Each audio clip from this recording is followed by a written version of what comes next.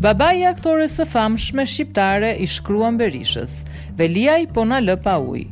Ish kryeministri Sali Berisha ka postuar këtë të hënë në rrjetin social një denoncim të ardhur nga babai I artistës së famshme shqiptare të Hollywoodit, Masiela Lusha. Xhevdet Lusha i shkruan Berishës se në fshatin Shëngjergj dhe Shënmëri, atje ku ai jeton, kryebashkiaku Erion Veliaj ka prerë ujin e pishëm. Ja dhe postimi Berishës.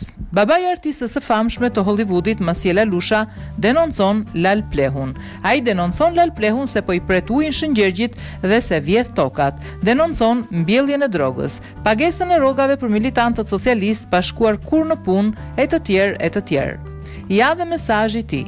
I nderuar zoti Berisha, quhem Xhevdet Lusha, jam nga Shëngjergji. Sot na njoftuan që zoti Velia do të na pres ujin dhe në Shënmëri ku jetoj për 3 vjet shikoj se ky shtet që kemi është I kalbur, të merr ka ujin, të merr ka tokën, të merr ka shtëpinë, s'të jep ndihmë ekonomike, po të jesh I djathtë. Po kështu, s'të jep as pension mbasi kam punuar 15 vjet nën tokë në minier. Pra po të qenë ke I djathtë as punë s'të jep. Çfarë kërkojnë? Unë se kuptoj, mos duam që të kthehemi si para 90-s dhe me të shok ta hipokrit me në krye, Edi Zgaravinën, Gramozan alfabetin dhe Fatmir kriminelin, duan të më poshtrojnë. Jo se unë dhe familja ime jemi përgëzuar nga Bill Clinton. Shih Masiela Lushën vajzën time dhe sa e ka ndihmuar ajo Shqipërinë. Po me çfarë shoh kush punon për Shqipërinë e pëso ka keq.